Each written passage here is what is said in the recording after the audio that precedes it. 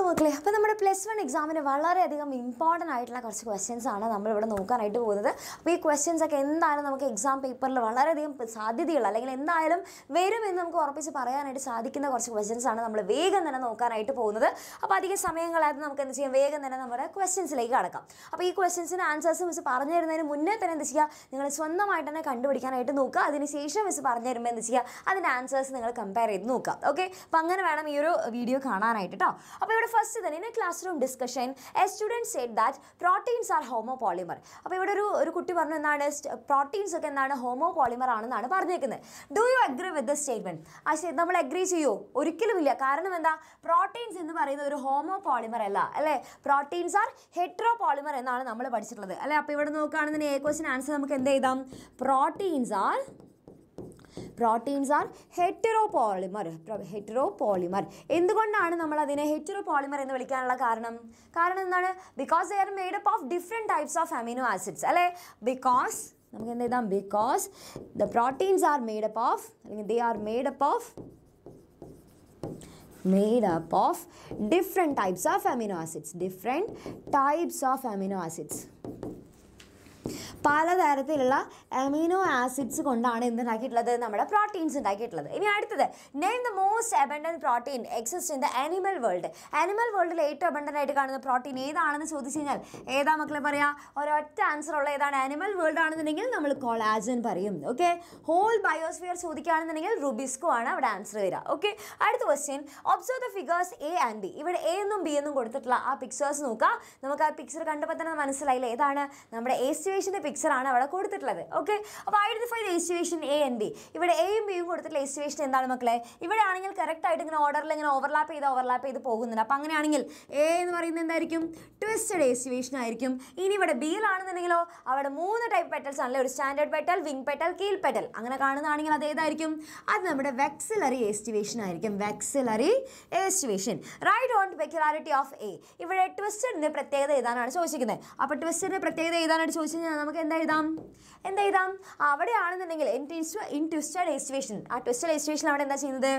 അവിടെ നോക്കുകയാണെന്നുണ്ടെങ്കിൽ the margins of petals or sepals ചെയ്താലും കുഴപ്പമില്ല, ഏത് വേണമെങ്കിലും ആവും. ഓക്കെ, അപ്പോൾ margins of sepals or petals എന്ത് ചെയ്യുന്നു? ഓവർലാപ്പ് ഈച്ച് അതർ, അല്ലേ? അവർ പരസ്പരം ഓവർലാപ്പ് ചെയ്ത് പോകുന്നുണ്ട്. Overlaps each other. അതും എങ്ങനെയാണ്? ഇൻ എ പെർട്ടിക്കുലർ ഡയറക്ഷൻ, അല്ലേ? ഇങ്ങനെ ഓവർലാപ്പ് ചെയ്ത് ഇങ്ങനെ പോകുന്നു. അപ്പോൾ അതുകൊണ്ട് തന്നെ ഇൻ എ പെർട്ടിക്കുലർ ഡയറക്ഷൻ എന്നുള്ളത് കൂടെ നമുക്ക് അവിടെ ചേർക്കാം. In A particular direction. ഇതിനെയാണ് നമ്മൾ എന്ത് പറയുന്നത്? ഇതിനെയാണ് ട്വിസ്റ്റഡ് എസ്റ്റിമേഷൻ എന്ന് പറയുന്നത്. അവിടെ margins of sepals or petals എന്ത് ചെയ്യുന്നു? ഓവർലാപ്പ് ചെയ്ത് പോകുന്നു. ഓക്കെ, അടുത്തത്, name the 3 kinds of petals in B.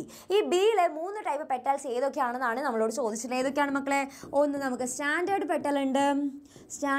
Petal ഉണ്ട്, അതേപോലെ തന്നെ വിങ് പെറ്റൽ ഉണ്ട്, പിന്നെ അതേപോലെ തന്നെ കീൽ പെറ്റൽ ഉണ്ട്. ഓക്കെ, അപ്പോൾ ഇതാണ് നമുക്ക് പലതരത്തിലുള്ള നമ്മുടെ പെറ്റൽസ് എന്ന് പറയുന്നത്. ഓക്കെ, അടുത്ത question, observe the figure, identify the types of vascular bundles. ഇതേതാണ് മക്കളെ? 2 ടൈപ്പ് വാസ്കുലർ ബണ്ടിൽസ്. ഈ പിക്ചർ എപ്പോഴും ചോദിക്കാറുള്ളതാണ്, എപ്പോഴും എല്ലാ എക്സാമിനും ചോദിക്കാറുണ്ട്. അപ്പോൾ ഏതായിരിക്കും? ഫസ്റ്റ് കൊടുത്തിട്ടുള്ള എന്താണ്? അവിടെ ഓൾട്ടർനേറ്റീവ് റേഡിയസിലാണ് സൈലം ഫ്ലോയും അറേഞ്ച് ചെയ്തിരിക്കുന്നത്, അല്ലേ? അപ്പോൾ അതിനെ നമ്മൾ എന്താ വിളിക്കും? റേഡിയൽ വാസ്കുലർ ബണ്ടിൽ എന്ന് വിളിക്കും. Radial vascular bundles. ഓക്കെ, ബണ്ടിൽ. ഇനി രണ്ടാമത്തെ നോക്കുകയാണെങ്കിൽ ബിയുടെ പ്രത്യേകത എന്താണ്? അവിടെ സൈലം ഫ്ലോയും ഒരൊറ്റ ബണ്ടിലാണ് കാണുന്നത്, അല്ലേ? അപ്പോൾ അതിനെ നമ്മൾ എന്ത് വിളിക്കും? കൺജോയിൻഡ് വാസ്കുലർ ബണ്ടിൽ എന്ന് എഴുതിയാൽ മതി. ഓക്കെ, ഈ കൺജോയിൻറ്റിന് പകരം നിങ്ങൾ കൊളാട്രൽ വാസ്കുലർ ബണ്ടിൽ എഴുതിയാലും കുഴപ്പമൊന്നുമില്ല. ഓക്കെ, അടുത്ത question, identify the class enzyme which does the following type of chemical reaction. Okay, അപ്പോൾ ഇവിടെ കൊടുത്തിട്ടുള്ള ഈ ഒരു കെമിക്കൽ റിയാക്ഷൻ ചെയ്യുന്ന ആ ഒരു നമ്മുടെ എൻസൈം ഗ്രൂപ്പ് ഏതാണെന്നുള്ളതാണ് കണ്ടുപിടിക്കേണ്ടത്. ഓക്കെ, എസ് റെഡ്യൂസ്ഡ് ആയിരുന്നു, അല്ലേ? എസ് എന്തായിരുന്നു മക്കളെ? റെഡ്യൂസ്ഡ് ആയിരുന്നു. അതിൻ്റെ കൂടെ എന്ത് ചെയ്തു? S- ഓക്സിഡൈസ്ഡ് ആയിട്ടുള്ള ആൾ കൂടെ ചേർന്നു. ഓക്കെ, അപ്പോൾ അവിടെ ആരിടപെട്ടു? ഏതോ ഒരു എൻസൈം ഇടപെട്ടു. എന്നിട്ട് അതെന്താക്കി? എസിനെ ഓക്സിഡൈസ്ഡ് ആക്കി മാറ്റി, പിന്നെ അതേപോലെ തന്നെ S- റെഡ്യൂസ്ഡ് ആയിട്ട് മാറ്റി. ഓക്കെ, അപ്പോൾ ഇത് ഓർത്ത് വെക്കാനായിട്ട് മിസ് ഒരു കാര്യം പറഞ്ഞിട്ടില്ലേ? നമ്മുടെ ഇതിഹാസ സിനിമയിൽ അവിടെ എന്താ സംഭവിക്കുന്നത്? മോതിരം ഇങ്ങനെ കൈമാറുന്ന സമയത്ത്, അല്ലേ, രമേഷ് സുമേഷ് നമ്മുടെ ബോഡി അങ്ങോട്ടും ഇങ്ങോട്ടും മാറിപ്പോയി എന്നൊക്കെ പറയുന്ന ആ ഒരു എൻസൈം ഏതായിരുന്നു മക്കളെ? അത് നമ്മുടെ ഓക്സിഡോ റിഡക്ടേസ് ആയിരുന്നു, അല്ലേ? അപ്പോൾ ഏതായിരിക്കും? ഓക്സിഡോ റിഡക്ടേസ് എൻസൈം ആണ് ഈ പരിപാടി ചെയ്യുന്നത്. ഓക്കെ, അപ്പോൾ ഓക്സിഡേഷൻ റിഡക്ഷൻ റിയാക്ഷൻ ചെയ്യുന്ന ആളാണ് ആര്? Oxido reductase. ഇനി അടുത്ത, right any 3 factors which affect affect the enzyme activity. Enzyme activity affect ചെയ്യുന്ന factors ഏതൊക്കെയാണ് മക്കളെ? ഒന്ന് നമ്മുടെ ടെമ്പറേച്ചർ ഉണ്ട്, അതേപോലെ തന്നെ pH എഴുതാം, സബ്സ്ട്രേറ്റ് കോൺസെൻട്രേഷൻ എഴുതാം, പിന്നെ അതേപോലെ തന്നെ ഇൻഹിബിറ്റേഴ്സ് എഴുതാം. ഓക്കെ, ഇവരൊക്കെ എന്താണ്? ഇതിൽ ഏതെങ്കിലും 3 എഴുതിക്കാം. ഓക്കെ, ഇവരൊക്കെയാണ് നമ്മുടെ എൻസൈമിൻ്റെ എഫിഷ്യൻസിനെ എഫക്ട് ചെയ്യുന്ന അല്ലെങ്കിൽ കാറ്റലിറ്റിക് ആക്ടിവിറ്റിനെ എഫക്ട് ചെയ്യുന്ന ഫാക്ടേഴ്സ് എന്ന് പറയുന്നത്.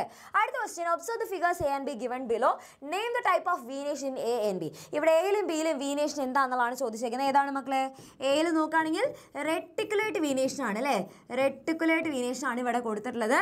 ഇനി ബിയിലാണെന്നുണ്ടെങ്കിൽ എന്താണ്? പാരലൽ വീനേഷൻ ആണ് അല്ലേ? Parallel venation. ഇനി അടുത്ത ഡിഫൈൻ വീനേഷൻ. എന്താണ് വീനേഷൻ എന്ന് ചോദിച്ചു കഴിഞ്ഞാൽ നമുക്ക് എന്താ പറയാൻ സാധിക്കാം? എന്താ വീനേഷൻ എന്ന് പറയുന്നത്? Arrangement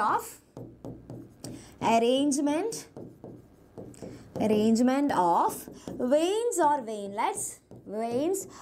veinlets on a leaf lamina. അപ്പോൾ ഒരു ലീഫ് ലാമിനയിൽ നമ്മുടെ വെയിൻസും വെയിൻലെറ്റ്സും അറേഞ്ച് ചെയ്തിരിക്കുന്നതിനെയാണ് നമ്മൾ എന്ത് പറയുന്നത്? അതിനെയാണ് നമ്മൾ വീനേഷൻ എന്ന് പറയുന്നത്. Okay, ready? അടുത്തൊരു question, differentiate endarch and exarch xylem. Endarch and exarch സൈലത്തിൻ്റെ പ്രത്യേകത എന്താണ് മക്കളെ?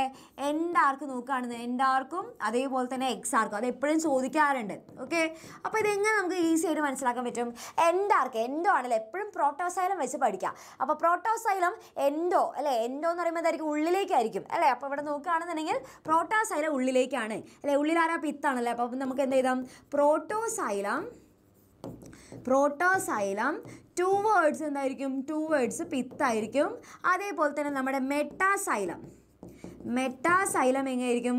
ടുവേർഡ്സ് പെരിഫറി അല്ലേ? അപ്പോൾ ഇവരുടെ കേസിൽ എന്തായിരിക്കും മക്കളെ? പ്രോട്ടോസൈലം ടുവേർഡ്സ് പിത്തും മെറ്റാസൈലം എന്തായിരിക്കും? ടുവേർഡ്സ് പെരിഫറി അല്ലേ? പ്രോട്ടോസൈലം ഉള്ളിലേക്കാണ് വരുന്നത്. ഇനി മറ്റേ കേസിലാണെന്നുണ്ടെങ്കിലോ അവിടുത്തെ കേസിലാണെങ്കിലോ നേരെ ഓപ്പോസിറ്റ് അല്ലേ? ഇവിടെയാണെന്നുണ്ടെങ്കിൽ നേരെ തിരിഞ്ഞു അല്ലേ? അവിടെ എന്തായിരിക്കും സംഭവിക്കുക? ഇവിടെയാണെന്നുണ്ടെങ്കിൽ പ്രോട്ടോസൈലം എക്സോ ആണ് അല്ലേ? അതായത് എന്താണ്? പ്രോട്ടോസൈലം പുറത്തേക്ക്, അപ്പോൾ നേരെ ഓപ്പോസിറ്റ് അല്ലേ? പ്രോട്ടോസൈലം ടുവേർഡ്സ് പെരിഫറി ആയിരിക്കും. ഓക്കെ, അതേപോലെ മെറ്റാസൈലം ടുവേർഡ്സ് എന്തായിരിക്കും? പിത്തായിരിക്കും. ഓക്കെ, അപ്പോൾ ഇവിടെ എക്സോർ അല്ലെ? എൻഡാർക്ക് എന്ന് പറയുമ്പോൾ പ്രോട്ടോസൈലം എൻഡോ ഉള്ളിലേക്ക്, എക്സാർക്ക് എന്ന് പറയുമ്പോൾ പ്രോട്ടോസൈലം എക്സോ പുറത്തേക്ക് എന്നുള്ളത് ആലോചിക്കുക. ഇനി ഇത് കാണുന്നത് എൻഡാർക്ക് കാണുന്നത് ഏതിലായിരിക്കും മക്കളെ? എൻഡാർക്ക് കാണുന്നത് നമ്മുടെ സ്റ്റെമ്മിലായിരിക്കും കാണാം. ഓക്കെ, സ്റ്റെമ്മിലും ലീഫിലൊക്കെ ആയിരിക്കും എന്തുണ്ടാവുക? നമ്മുടെ എൻഡാർക്ക് കാണാം. എക്സാർക്ക് കാണുന്നത് ഏതിലായിരിക്കും? റൂട്ടിലായിരിക്കും എക്സാർക്ക് സൈലം കാണാം. Okay, ready? അടുത്തത്, choose the correct answer. All the tissues inside the എൻഡോഡെർമസ് together constitute dash. Okay, എൻഡോഡെർമസിനുള്ളിലുള്ള എല്ലാ ടിഷ്യൂസിനും കൂടെ നമ്മൾ വിളിക്കുന്ന പേരെന്താണ് മക്കളെ? അതിനെയാണ് നമ്മൾ സ്റ്റീൽ എന്ന് പറയുന്നത്. എപ്പോഴും ചോദിക്കാറുണ്ട്, വളരെ ഇമ്പോർട്ടൻ്റ് ആയിട്ടുള്ള ക്വസ്റ്റ്യൻ ആണ് കേട്ടോ. ഓക്കെ, ഇനി ഇവിടെ നോക്കുകയാണെന്നുണ്ടെങ്കിൽ ഇതൊന്ന് ഈ ടേബിൾ നന്നായിട്ട് പഠിച്ചു വെച്ചാൽ നമ്മുടെ ഓരോ എൻസൈമിൻ്റെയും അതിൻ്റെ ഫങ്ഷൻസ്. അപ്പോൾ ഇതിൽ ഒരെണ്ണം തെറ്റിയിട്ട് കൊടുത്തിട്ടുള്ളത് ഏതാണ്? ഇതിൽ തെറ്റിയിട്ട് ഇൻസുലിൻ ഹോർമോൺ ആണ്. ആൻറ്റിബോഡി സെൻസർ റിസപ്ഷൻ ആണോ? അല്ല, ആൻറ്റിബോഡി എന്താണ്? ഡിഫൻസ് ആണ് അല്ലേ? ഡിഫൻസിനാണ് ആൻറ്റിബോഡി സഹായിക്കുന്നത്. ഓക്കെ, അപ്പോൾ അതാണ് അവിടെ തെറ്റിയിട്ടുള്ളത്. ഓക്കെ, അപ്പോൾ ആ ടേബിൾ നന്നായിട്ട് പഠിച്ചു വെക്കണം. പിന്നെ ഇവിടെ ക്ലോറോഫൈസിയെ അല്ലേ? കോമൺ നെയിം എന്താ? ക്ലോറോഫൈസിയുടെ കോമൺ നെയിം എന്താ? ഗ്രീൻ ആൽഗെ എന്നാണ് നമ്മൾ പറയുക അല്ലേ? Green algae stored food starch ആണ്. ഇനി ബ്രൗൺ ആൽഗയുടെ ക്ലാസ്സിൽ നമ്മൾ എന്താ പറയുക? അതിന് നമ്മൾ ഫെയോഫൈസിയെ എന്നാണ് പറയുക. ഫെയോഫൈസിയാണ്. സ്റ്റോർഡ് ഫുഡ് എന്തായിരിക്കും? നമ്മുടെ മാനിറ്റോൾ ആൻഡ് ലാമിനാരിൻ ആണ് എന്ത്? നമ്മുടെ സ്റ്റോർഡ് ഫുഡ് എന്ന് പറയുന്നത്. ദെൻ റോഡോഫൈസിയുടെ കോമൺ നെയിം എന്താണ്? റെഡ് ആൽഗെ എന്നാണ് നമ്മൾ വിളിക്കുക. Red algae. ഓക്കെ, റെഡ് അവിടെ സ്റ്റോർഡ് ഫുഡ് ഓൾറെഡി കൊടുത്തിട്ടുണ്ട്. ഓക്കെ, അപ്പോൾ ഈ ക്വസ്റ്റ്യൻസ് എന്തായാലും ചോദിക്കും. ഇനി ഒരു ക്വസ്റ്റ്യൻ കൂടെ വെച്ച് ചെയ്ത് കാണിച്ചു തരാം. Which plants R known as amphibians of plant kingdom? ഏതാണ് മക്കളെ ആംഫിബിയൻസ് ഓഫ് പ്ലാന്റ് കിങ്ഡം എന്നറിയപ്പെടുന്നത്? നമ്മുടെ ബ്രയോഫൈറ്റ്സിനെയാണ് ആംഫിബിയൻസ് ഓഫ് പ്ലാന്റ് കിങ്ഡം എന്ന് വിളിക്കുന്നത്. കാരണം എന്താണ്? എന്തുകൊണ്ടാണ് അങ്ങനെ വിളിക്കാൻ കാരണം? ബിക്കോസ് അവർക്ക് എന്ത് വേണം? ആംഫിബിയൻസിൻ്റെ കരയിലും വെള്ളത്തിലും ജീവിക്കുന്ന ആൾക്കാരാണ് നമ്മൾ ആംഫിബിയൻസ് വിളിക്കുക അല്ലേ? അതേപോലെ തന്നെ ഇവർക്ക് എന്ത് വേണം? ഇവർക്ക് സർവൈവ് ചെയ്യാനായിട്ട് ലാൻഡും വാട്ടറും വേണം അല്ലേ? അപ്പം നമുക്ക് എന്ത് ചെയ്താം? Because they need both land and water for their survival. Okay, അപ്പോൾ അവരുടെ സർവൈവലിന് അവർക്ക് എന്ത് വേണം? ലാൻഡും വേണം, വാട്ടറും വേണം അല്ല? രണ്ടും വേണം. അതേപോലെ തന്നെ നോക്കിക്കഴിഞ്ഞ് കഴിഞ്ഞാൽ ഇവർക്ക് എന്തിനാണ് ഇവർക്ക് വാട്ടർ ആവശ്യമുള്ളത്? They need water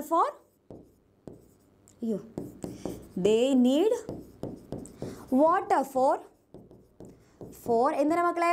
sexual reproduction ആണ് അവർക്ക് എന്താവശ്യമുള്ളത്? അവർക്ക് വാട്ടർ ആവശ്യമുള്ളത്. ഓക്കെ, റെഡി, സെറ്റ് ആണല്ലോ? അങ്ങനെയാണെങ്കിൽ നിങ്ങൾക്ക് ഇതൊരു ക്വസ്റ്റ്യൻ ആയിട്ട് നിങ്ങൾ ഹോംവർക്ക് ക്വസ്റ്റ്യൻ ആയിട്ട് ചെയ്യുക. കാർബൺ ഡൈ ഓക്സൈഡും വാട്ടറും കൂടി ചേർന്നിട്ട് കാർബോണിക് ആസിഡ് ആയിട്ട് മാറുന്നുണ്ട്.